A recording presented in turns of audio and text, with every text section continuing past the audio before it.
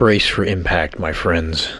It is time to prepare to take that second sucker punch. I know many of us are out there reeling from the new changes in our world. This is, again, today's Thursday, April 2nd, so we're almost through our third week here, at least on the East Coast in Pennsylvania, of these lockdowns and this new normal that we are experiencing each and every day. And, I've shared my journey, my emotional roller coaster through this over the months. And today something just felt different. I think more of that reality set in of exactly what this is. The emotional toll that just, look, I love being by myself. I'm in a great situation right now. I always want to just work from home, be with my kids, and I'm doing everything I ever wanted to do. But today I felt the energy. It's different. And I think there's some scary things that are coming for us. And let me stop right there, because I really struggle with making sure I find the balance between sharing information that's unique to everything else that's being shared out there, but being able to analyze this stuff in a way that's usable or actionable for all of you out there, and not just designed to scare the crap out of you. And I also want to be able to provide you with uplifting commentary, thoughts, ideas, and stories in this time, because nobody just wants. I mean, look, we get sucked into it all day long, the scary stuff, and listening to it. And I want to make sure we're not just doing that here. When I share scary stuff here, there's a reason why I'm sharing it, and the information contained with that is so you can make better decisions. I'm not just sharing stuff to get likes and clicks and all that stuff. If I was, I'd be writing this up every day and doing all that advertising for it.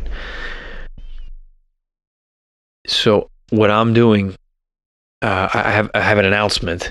Big guest coming up this weekend, Mark Sirto. He is a former colleague of Bob Monroe of the Monroe Institute. Mark is a pioneer. He was on the ground working with Bob Monroe, developing a lot of his HemiSync technology. He's a sound technician or an audio engineer. And he's the founder of what's called the Triad Mind. And he specializes in meditation and the study and exploration of consciousness. Very knowledgeable guy. And I've had him on the show before. I'm currently enrolled in his meditation program.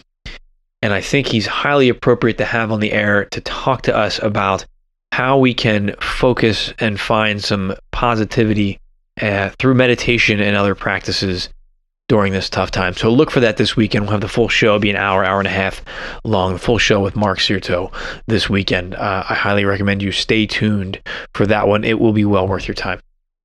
So I'm trying to make sure I'm bringing stuff. I have another friend who's a prepper. He's going to come on hopefully within the next 2 weeks and discuss kind of, what's going on, what we can be doing, what we should be doing right now as these changes are coming down. So I do have some scary stuff to go over. I'm putting it out there so you have it in your mind. So maybe it'll soften the blow when you see it in the headlines. I mean, it's already in the headlines. I'm sharing headlines, but when you start to put it together and it comes to your town. Some strange things going on right now with that I find concerning. Washington Post reports here, Trump issues order to bring veterans back to active duty to assist in coronavirus response. And this was March 28th. President Trump issued an order Friday night that permits the Pentagon to bring back to active duty some veterans and reserve members of the military to augment forces already involved in the response to the coronavirus pandemic, senior U.S. officials said. The president said Friday night that the decision will allow us to mobilize medical, disaster, and emergency response personnel to help wage our battle against the virus by activating thousands of experienced service members, including retirees. Now, I looked into this a little bit and the order in which they're rolling this out. I think first they're looking to recall people who have been separated for less than 5 years, have the MOSs or the jobs that they're looking for, and volunteer to come back.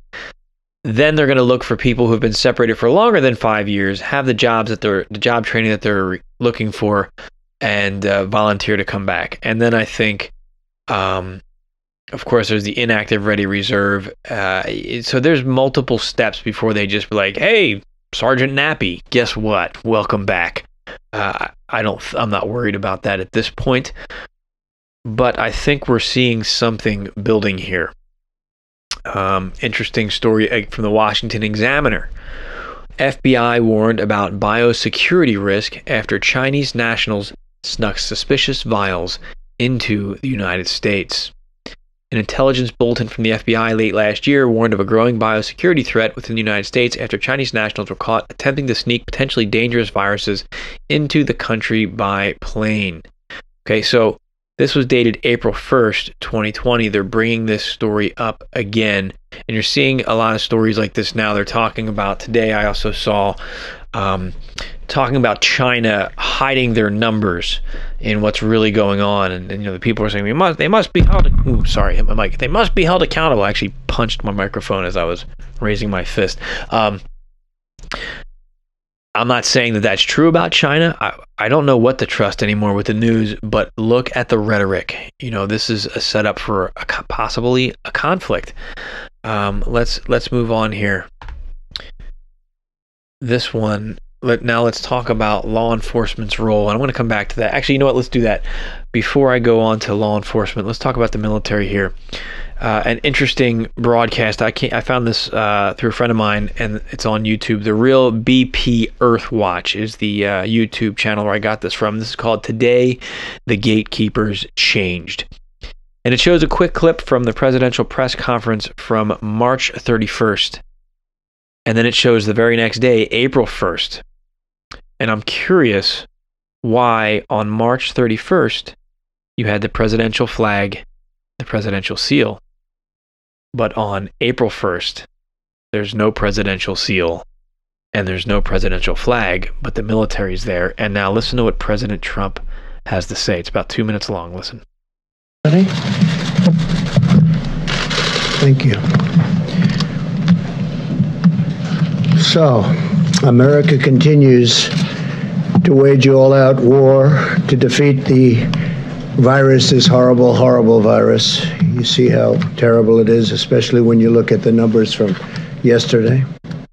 As governments and nations focus on the coronavirus, there's a growing threat that cartels, criminals, terrorists, and other malign actors will try to exploit the situation for their own gain. And we must not let that happen. We will never let that happen.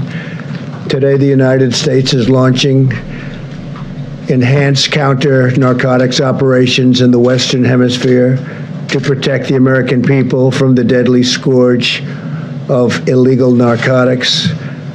We must not let the drug cartels exploit the pandemic to threaten American lives. We're deploying additional Navy destroyers, combat ships, aircraft and helicopters, Coast Guard cutters, and Air Force surveillance aircraft, doubling our capabilities in the region. Madero, narco-terrorists, and criminals should make no mistake that even as we are working around the clock to fight the spread of coronavirus, we will continue to execute the President's counter-narcotic strategy. We are working on a number of important national security priorities as we face this public health crisis. The United States will continue to combat disinformation and fake news about this virus. The United States will continue to combat disinformation and fake news about this virus. Interesting word choices, but President Trump flat out said we are at war. Talking about the virus right now, but waging war against these narco-terrorists as well. I find it interesting timing that now we have the veterans. He put it in place to recall our veterans, people who have already served, and he's already activating the governors are activating the National Guard, and he's got ships in place, moving assets into place, and apparently to fight these drug cartels. I just have to ask the question, what if there's something else going on? I don't know what that something else is yet. I know there is something else going on. I don't buy that cover story. I don't know what that is. There's a lot of rumors out there, and I can speculate on any one of them. I can make an argument for any one of them. Right now, I don't know. But I want to share some other stories here. This is from WDEL.com. It's Delaware's news radio. Delaware State Police say they will conduct checks of out-of-state vehicles. This is from April 2nd. Delaware State Police say they plan to enforce Governor Carney's state of emergency, reducing the reasons out-of-state drivers can be in Delaware due to COVID-19. Citing Carney's 17th modification to the state of emergency that requires out-of-state travelers returning to Delaware to immediately self-quarantine for 14 days before doing anything else, the police say they can stop any vehicle driving in the state simply if it is displaying an out-of-state tag. The rule does not apply to traffic on I-95, I-295, or I-4. Those are the major interstates that run through it. So you've got this going on, and this is where I used to work as a police officer in Newcastle County. I saw some pictures from my old stomping grounds, and cops are out. The state police are out. This is what they're doing. Here we go in D.C. D.C. mayor threatens jail time for leaving home during the coronavirus. This is from March 30th. Mayor Muriel Bowser is threatening residents of Washington, D.C. with 90 days in jail, that's good for your social distancing, and a $5,000 fine if they leave their homes during the coronavirus outbreak. The threat of jail is alarming residents and civil libertarians who point out that at least 5 inmates tested positive for COVID-19 in the city's 1,700 inmate jail near Capitol Hill. Our message remains the same. Stay home, Bowser, a Democrat. See, now I'm getting political. I'm done. So there you have it. And let's get a little bit more extreme here. This is from nationalreview.com. Rhode Island's governor sends the National Guard out in a door-to-door search for New Yorkers. This is from March 30th, 2020. Look, it's all around the same time. Isn't that odd? Now, door-to-door search, I think it's a little bit misleading. They are going door-to-door. Let's read a little bit about this. With support from the Rhode Island National Guard, local police officers set out on Saturday to identify New York State residents in local neighborhoods and provide face-to-face notification about newly imposed quarantine requirements for visitors from the Empire State. The operation represented a more residential offshoot of other law enforcement efforts, mostly on the road. Rhode Island State Police led off on Friday with support from the Guard. They encountered people in authoritative attire, either police blues or camouflage fatigues, who notified them of a requirement for New Yorkers to immediately go into quarantine for 14 days on arrival in the Ocean State. In Westerly, no one was arrested or cited, but the historical spectacle of authorities pursuing non-Rhode Islanders, who are now subject to special rules, highlighted the challenge Rhode Island's public health leaders face in the throes of the coronavirus pandemic. So what you have here is the National Guard, along with the state police, knocking on doors, looking for New Yorkers that fled the state. Now, I live in a county in Pennsylvania where the same thing. I mean, New York's 2 hours from me. A lot of New Yorkers evacuated. This is a popular tourist spot for New Yorkers. A lot of them have second homes here. So they flooded here. My only frustration with them is that they didn't self-quarantine, which I think they should have done. New York was infested, and they came here to my county and just, not all of them. And I let me say that with a caveat, though, because now I'm guilty of what I was just about to complain about. We're demonizing people for being afraid. And let me tell you something. If I was in New York, I would have left. I would have left long before all this illness broke out. But regardless, I can't blame them for leaving. They're Americans. They're human beings. They're people. And now we're searching for them. Papers, please. People are getting stopped at checkpoints. If you're out of state, what's happening here? Movement has been restricted. Wait until you have your digital ID. Why are you out of your zone? This is like the Hunger Games. And I know I'm doom and gloom right now. I'm sharing this because the world is changing. I was on the phone with a friend from the UK again today.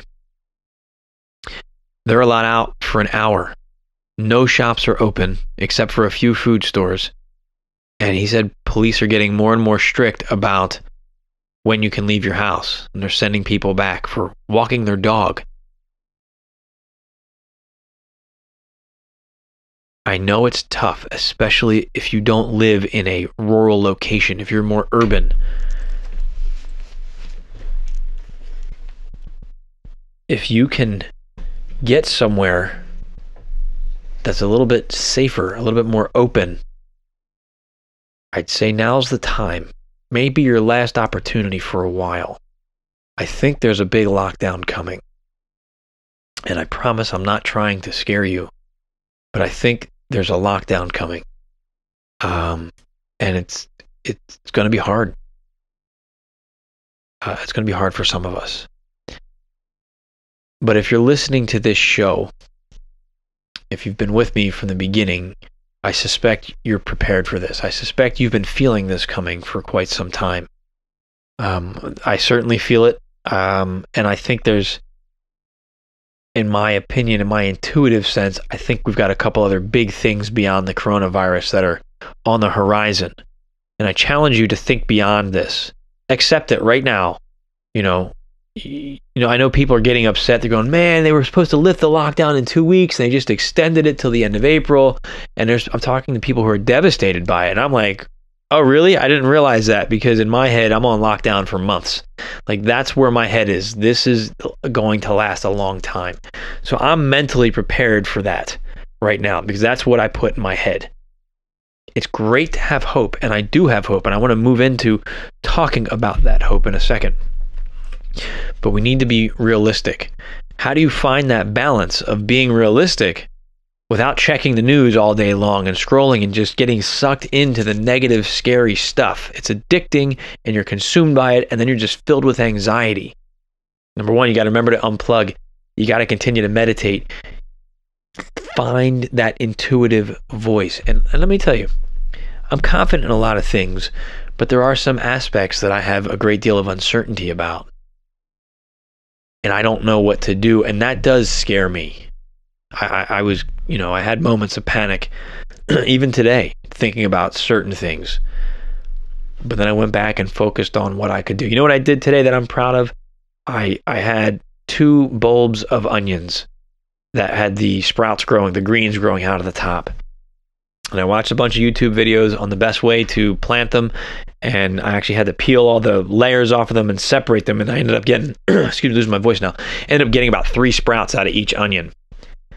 Took me about a half hour, but I felt good. I was like, wow, this could be the start of a really good garden. I could get, dozens of onions from these few that I'm separating right now. And that's a pretty cool accomplishment. So I've been finding ways to take my food scraps and try to start planting them and regrowing them. And that's empowering. So those are the things I'm focused on. Understanding that people in uniform, we're going to be seeing them more. And they may be asking us for our papers and why we're traveling. Freedom right now is suspended. I don't think now is the time to fight that. We got to find the balance.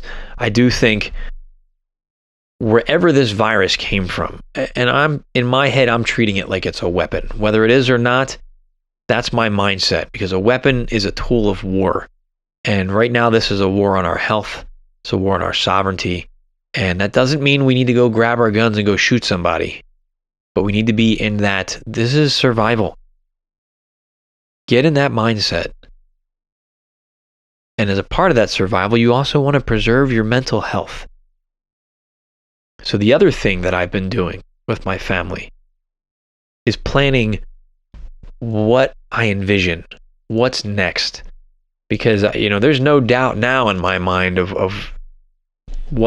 how I want to live my life. Once they start taking stuff away, you realize, and it's not much different from what I'm doing now. I want more of a farm style. So I'm envisioning the property I'm going to have, the animals I'll be raising with my kids, and the experiences that we'll be having. And I'm envisioning a community coming with me. Like-minded people, friends, family, loved ones, and us building a sustainable ecosystem where we live. And that brings me a lot of joy and comfort and security. Knowing in my mind, At the same time, we've got a rough road to get there, but I see that light at the end of the tunnel. I know it. Picture where you're going to be a year from now, 2 years from now, and start planning for that. Spend time dealing with the tactical stuff, but then look at your hopes and dreams and goals, but plan for them as a reality. That's exactly what I'm doing. My wife and I were looking at houses yesterday that would be suitable for that. So that's how real it is, and it feels good, and it's hopeful. So do things each day that you can feel good about. Mine was as simple as preparing onions to plant, and visualize and start creating your next step beyond the hardship when we start to rebuild, because we will rebuild. And I believe those of you listening to this, again, I'm going to say it, there's a connection here. You feel it. I know that you do. You are here for this time. What are you going to do with it? How are you going to process it? All right, friends, that's enough for tonight. I'm trying to keep these short to 20 minutes or less. I already went over, but it was important to talk about, so I'll have more to come. Again, this weekend, look for it, probably Sunday, Mark Sirto of the Monroe Institute. I am excited about this conversation. We're going to talk about everything, but it's going to be empowering stuff. I'm always telling you to look within, meditate, connect with your intuition. This is one of the pioneers. This is a very wise individual. I can't wait to get Mark on. He's a great teacher, great guy, very easy to talk to, and always willing to share. So look for that this weekend. All right, friends, this has been another special report of the Secret Podcast. I'm your host, Dennis Nappy II, with Sixth Sense Media, where small changes among the masses can have a massive impact around the world. I encourage you to be that change, never stop questioning, keep an open mind, and let your intuition be your guide. Thank you.